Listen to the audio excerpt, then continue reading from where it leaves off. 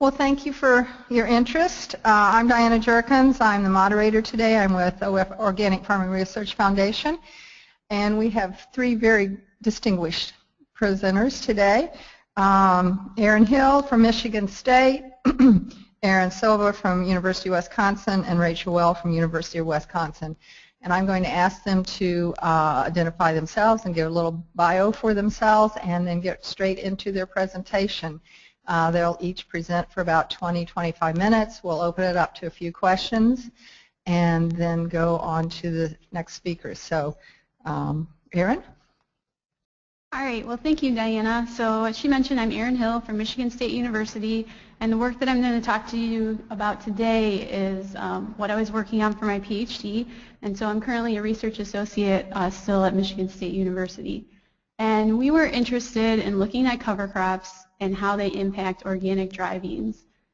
And so just to begin, I want to tell you a little bit about dry beans.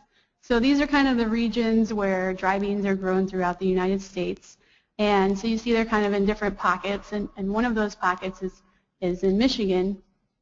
And in the survey of organic agriculture, we saw that actually Michigan is the #1 producer of organic dry beans, with about 39% of the harvested acres being in our state alone. So when you look at Michigan, a lot of our dry bean production is going on in what we call the thumb area, and it extends a little bit also into mid-Michigan. And we grow several different classes of dry edible beans, showing over here on the right. But our two top classes would be black beans and navy beans. And definitely when you're talking about organic production, I would say that primarily we're talking about black beans. So a little more about dry bean production. The planting time is a little bit later than you would think of for corn or soybeans. We're looking at June and sometimes into mid-June, or even sometimes a little bit later for the organic producers.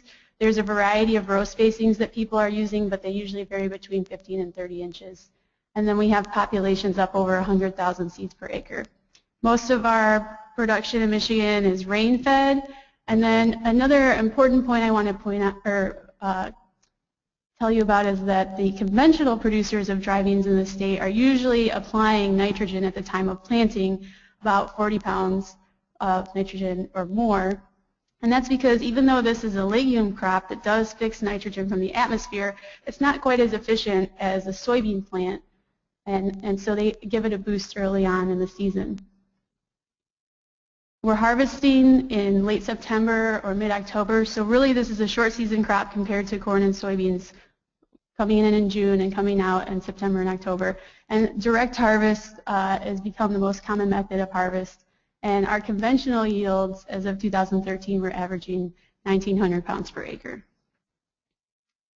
So we wanted to look in an organic system at how cover crops are we're interested in how they're influencing nitrogen availability. So in an organic system where you can't put down the synthetic nitrogen, are cover crops contributing? We wanted to look at different driving characteristics and how the cover crops might be impacting those, looking at populations, nodulation, yield, maturity, those kinds of things. And then we also, since our primary focus and my small subgroup at Michigan State is weed science, we wanted to see if there was any impact of these cover crops on weed dynamics during the dry bean season. So as I said, this system is unique compared to corn and soybeans, where maybe more research has been done because of the shorter growing season. So what does this mean when you're looking at cover crops? Well, if you're looking at a cover crop that winter kills, it means there's an extended window between the time that the cover crop dies and the time that we're planting the cash crop, the dry beans. So more time compared to other crops. When you're looking at an overwintering cover crop, that means that you have more time for that to grow and produce biomass in the spring compared to the other field crops. Also, at the time of planting, soil and air temperatures are warmer than some of the previously conducted research. So I'm going to kind of rudimentarily walk you through the methods here. We looked at 3 different cover crops, and these were all monoculture cover crops, so just a single species. We were interested in looking at red clover, oilseed radish, and rye, and then we had a no-cover control where there was some wheat growth. So since we're looking at cover crops, this is really a 2-year process. In the first year we're planting the cover crop, and in the second year we're planting the dry beans. Now, to try and extend our window to look at these different cover crops, we were planting them either within or following a small grain. So the clover ideally was frost seeded, and then following small grain harvests like rye or oats, we planted radish in August and rye in September. The radish, of course, winter killed. It doesn't survive a typical Michigan winter. But the clover and rye are overwintering cover crops, and so they had to be terminated using some form of tillage. We usually chisel plow these a minimum of 2 weeks before planting the dry beans. In this study, we also looked at different dry bean classes. So we looked at black beans and navy beans and different varieties within these classes. But since we only have 20 minutes today, we're going to group all of the dry beans together. Now I want to talk about the timing of the different measurements. Remember, we're going to talk about nitrogen, we're going to talk about beans, and we're going to talk about weeds. So some of the measurements were taken before the dry bean growing season during cover crop biomass production. Some of them were taken at the time of dry bean planting in June. And then the remaining timings were based on the development of the dry beans. So we had some taken around 2 weeks into the season when there were 2 trifoliates, or we call that V2, R1, which is when we had the first flowers, R5, the first full pod, and then at harvest. So for something like nitrogen, where we want to see how much nitrogen, and we're talking about ammonium and nitrate, how much is available in the soil at these different times of year, we're looking at that at all of these different timings. And the preseason one would have been taken in the fall, usually in early November.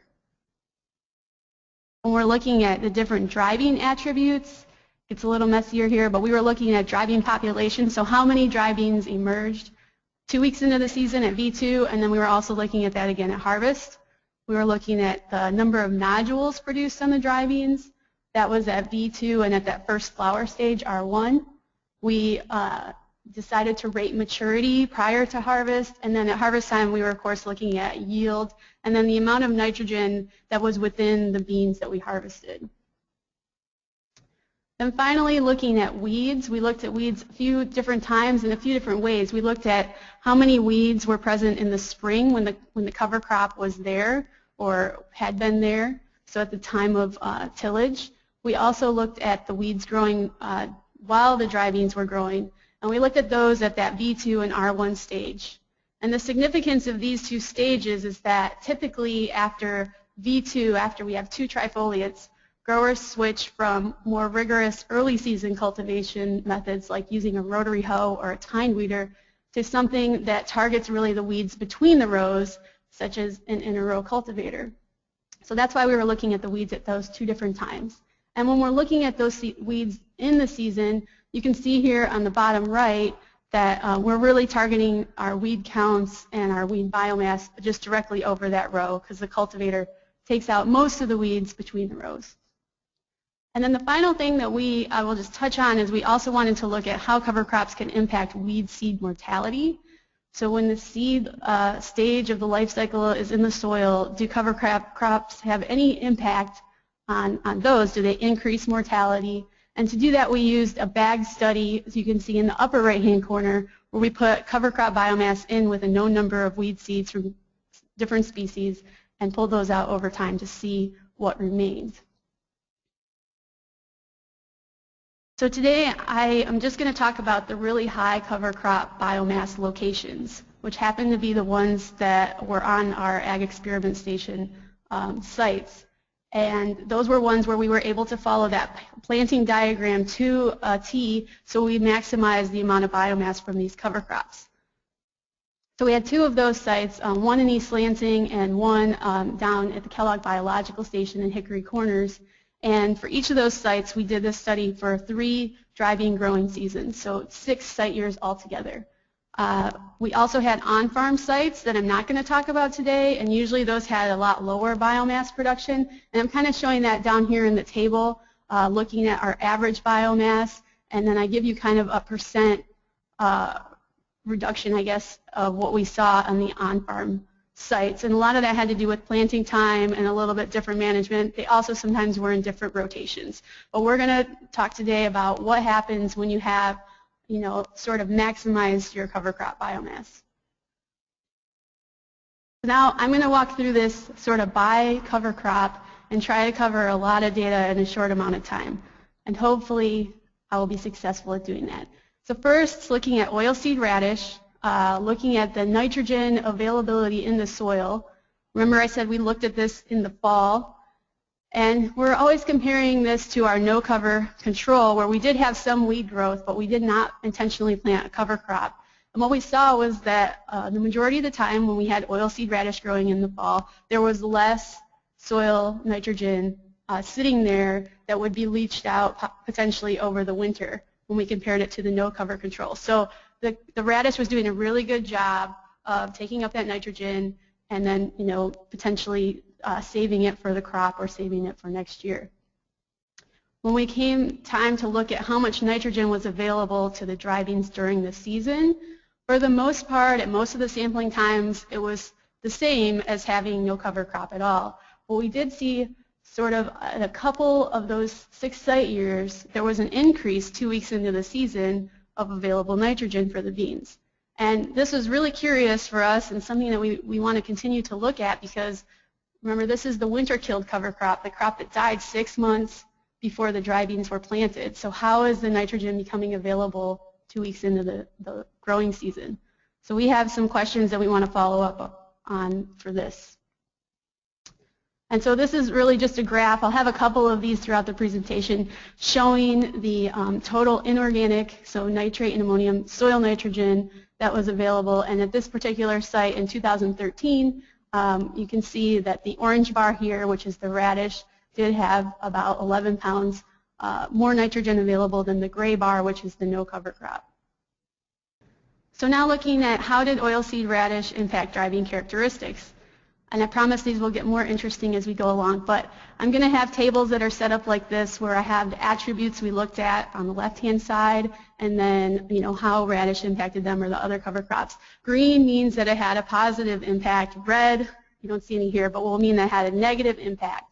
So for radish, really, it was pretty neutral. This is all compared to that no cover control again. So when we look at nodulation, maturity, yield, and grain nitrogen content, radish was pretty neutral. It wasn't positively impacting the beans. It wasn't negatively impacting them. We did see in one of the 6 years that there were increased bean populations, but that didn't end up translating into more yield. So now looking at the third area, the weed dynamics, and how did oilseed radish impact that? Again, you see no color on this table. So it's pretty neutral. With regard to spring weed biomass, remember the radish has died.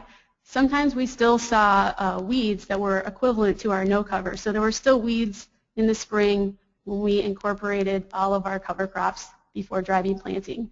During the season, though, no effect on weed number or biomass. And for this particular cover crop, we didn't look at the weed seed mortality.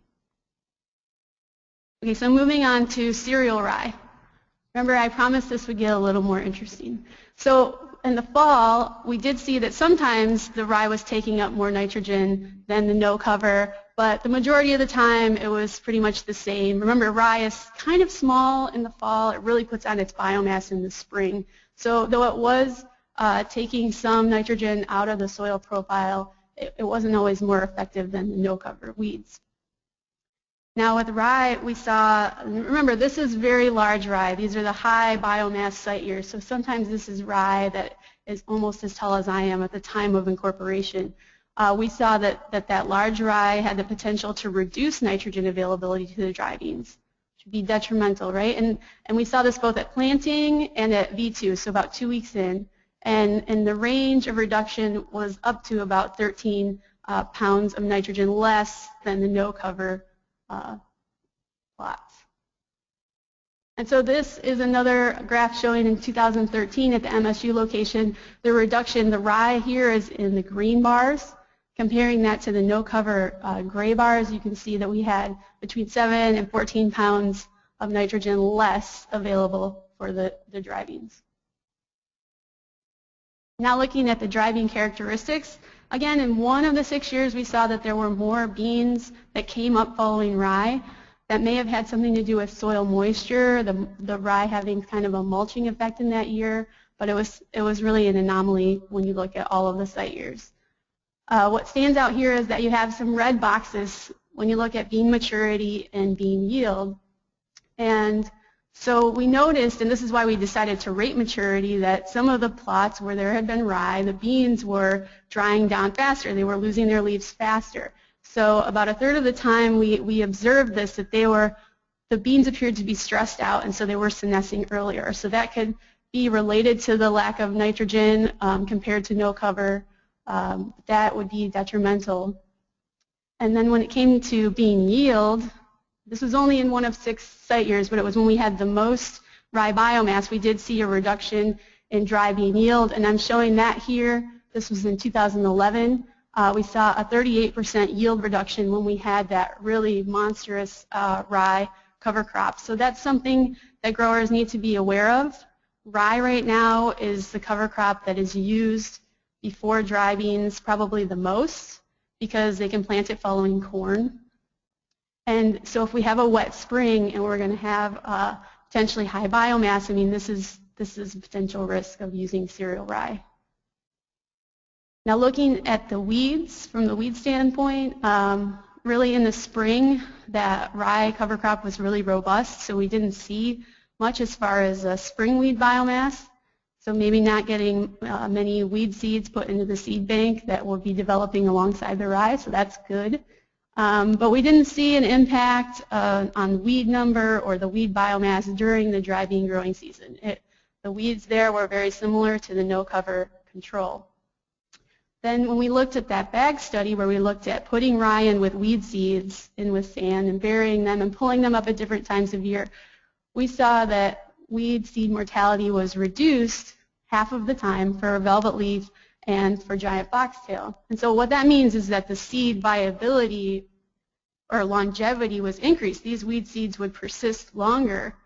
And this probably has to do with this high C to N ratio, maybe decreased microbial activity. So these seeds, and again, I have this asterisk up here to remind you, this is a really high rate, a high microsite probably, where there's a lot of rye next to these weed seeds. It's a potential to increase the longevity of the weed seeds. Okay, so moving on to our last cover crop, which is medium red clover, and looking at nitrogen availability. This is the only legume that we looked at, right? So we expected big things from medium red clover, and we did see some of them.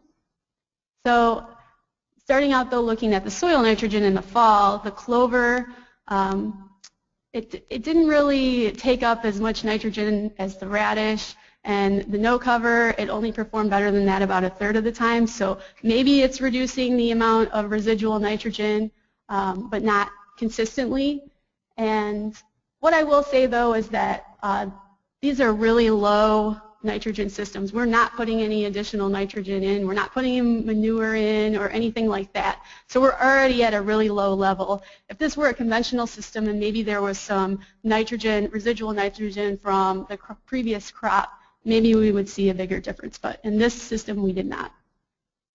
Now when it came to the nitrogen available during the dry bean growing season, we did see an increase in available nitrogen, which makes sense. This is a legume. It has a lower C to N ratio. It had a lot of nitrogen available per unit of biomass compared to the other cover crops. And so 100% of the time when we were able to frost seed the clover into that small green and have a really lush, robust clover cover crop, we had more nitrogen. And 4 out of 5 times we had that like 2 weeks into the season. And the values ranged here from having 12 pounds of nitrogen more per acre to up to 50 pounds more nitrogen per acre. And that's something that growers always ask about because they want to know how much nitrogen credit they can get from a clover cover crop. But you can see it varies from year to year. So this is, again, my nitrogen graph. And at this particular site, we saw an increase in nitrogen, not just at planting it and at V2, but into flowering and into pod development, we still saw that these clover plots had more nitrogen. So we were pretty excited about that. But then when we started looking at the dry bean characteristics, you know, it didn't pan out kind of how we thought that it would. So when we looked at nodulation, we saw that following a clover cover crop at that flowering time, there were actually reduced number of nodules on the driving plants. And when you look at using synthetic nitrogen on a legume, you can see this too, because they don't need to rely on that fixation as much as they do in the absence of nitrogen. When we looked at bean maturity, remember it was negative for rye, it was also negative for clover, but kind of in the opposite way. The maturity of the beans was actually delayed in clover. And we didn't measure the amount of biomass of the beans. I mean, we looked at yield and we looked at grain, but we didn't look at biomass. So perhaps some of that nitrogen was in the vegetative biomass and it was delaying maturity. And this could be a problem if we have an early frost and the crop is not ready and the frost comes. When we looked at yield, though, this increase in the amount of nitrogen available didn't result in higher yield compared to no cover. But we were excited to find that the nitrogen was actually higher when you looked at how much nitrogen was in the actual product at the end, in the actual bean. And so we saw in 4 of our 6 site years that there was more following the clover. And so this increased nitrogen in the grain would end up being more protein in the beans. And so this might be something that becomes important later on. So this is just a figure showing that there. Our increases in grain nitrogen were up to 32% higher than the no-cover crop treatment. So then we looked at the weed dynamics for the clover here, and for the spring biomass, if we were able to frost seed that clover and have a robust stand, we really didn't see a lot of spring weeds. But when we looked at the weeds during the season, we saw that half the time or close to half the time there were more weeds following clover and there were bigger weeds following clover. And so part of that could be explained from that nitrogen. The nitrogen is there and maybe the beans aren't using it efficiently. But it could also be explained maybe by the management system. So the clover had been there for a very long time compared to the other cover crops. There was less tillage in those treatments. And also, sometimes I think that there was the possibility to have some fall weed seed inputs growing within the clover, particularly giant foxtail. There was the potential to have that. When it came to seed mortality, we did see in 1 of the 2 years that we looked at that it increased the mortality of common lamb squirters, so that would be a good thing. So this lower seed-to-N ratio cover crop at a high rate may have had a really active microbial community that reduced the viability of the weed seed. And this was, I was going to show you just an example of the difference between frost seeding. Here on the right, you have a robust stand with no weeds in the spring, and if you didn't plant until the summer, on the left here, you ended up with a lot of winter annual weeds when it came springtime to incorporate. This picture here is showing sort of that in-season increase in weed number and weed biomass. In this particular year, in 2012, you could pick out to the plot line where the clover plot was because of the increased common lamb squirters. And common lamb squirters is a weed that really responds to nitrogen. It's a really nitrogen-loving weed. But it was pretty amazing to just walk down and say, yeah, that was a clover plot. That's kind of where it started and stopped. So this is pulling it all together, all of the cover crops, and some of the most notable attributes that we looked at. You see again that the oilseed radish was relatively neutral compared to no cover crop. And sometimes we did have that sort of mysterious increase in soil nitrogen during the driving season that we want to look at. Cereal rye, which is currently the most commonly used cover crop before drivings, we saw the potential for decreased soil nitrogen availability, decreased days to maturity, and on that one occasion we saw reduced yields. And then when it came to clover, it's kind of a mix. You had more soil nitrogen, you ended up with more nitrogen in the grain, but you also had the potential to delay maturity and the potential to really increase your weed community, which in an organic system in particular might be something hard to deal with. So I'm wrapping up here with my tips for improved performance of these cover crops before dry beans. The oilseed radish, I think that the planting time is going to be really critical. So here we're planting in mid-August, so we can get a really lush stand of radish, which will help outcompete fall weeds. And I talked about these different areas of production, but I didn't talk about what soil quality benefits we might be getting. So even though radish appeared to be relatively neutral in the areas I looked at, there might be some other benefits that I didn't measure. For cereal rye, I think termination timing is really critical. Our ideal termination time for this project would have been when it was 18 inches tall, and I think a lot of the growers were able to achieve that. But when we get rain, it's kind of unpredictable, and we're relying on a chisel plow for termination. That really can put a kink in the chain for terminating it, and that's why it can go from 18 inches up to almost as tall as I am in very little amount of time. So we want to try the best we can to target this termination height of 18 inches, and we really need to look at a decision tree for organic growers to say, what are you going to do when it gets out of control? Will mowing help? Are there other ways that you can treat this? But that's something that we still need to understand. And then terminating it at least 2 weeks ahead of time will help avoid other issues that we didn't talk about. Allelopathy would be one of them. And then also the seed corn maggot. We saw this in one of our on-farm trials just in one of the years, but they actually, things got kind of busy, and they didn't incorporate the rye until the day that they planted the dry beans.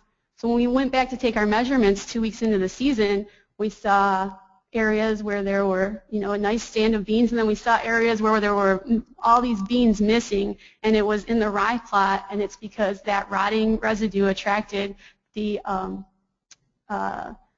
pest, and it ended up eating the beans and reduced the population. So that's another caution to think about. And then for medium red clover, I think if you have a really lush stand of clover, you might want to think about terminating it earlier, because it can result in those detriments that we saw. And maybe clover just isn't a good fit for dry beans. Maybe clover needs to be before a crop that's more competitive for nitrogen, like corn, right, that can outcompete the weeds for the nitrogen. So maybe it's just at this point not the best fit.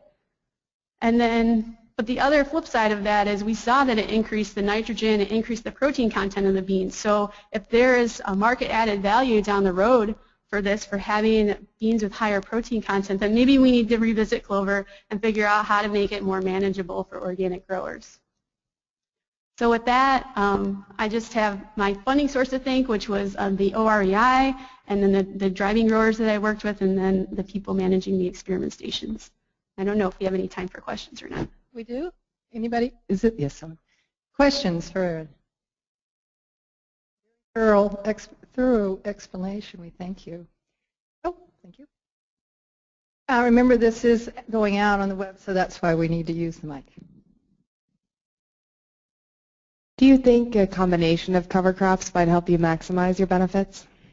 I think that's very possible. I know that there are lots of people looking at mixes of cover crops. I think, though, that we need to go back and do some preliminary work that maybe has been skipped over, looking at how these cover crops can create a synergy. I think that sometimes when we're deciding in the mixes what ratio to use of the various species, that we don't really have the best understanding at this time of what the best ratios would be. So that's an area that I'm interested in looking at. I know there are people using mixes all over the place, but I think maybe we've missed some of the early work to figure out what mixes and what ratios might be best. Hi, you mentioned either once or twice the dry beans not needing to rely on their fixed nitrogen as much. I was wondering if there's any evidence of nodules adjusting their rate of fixation based on the quantity of external nitrogen in the soil.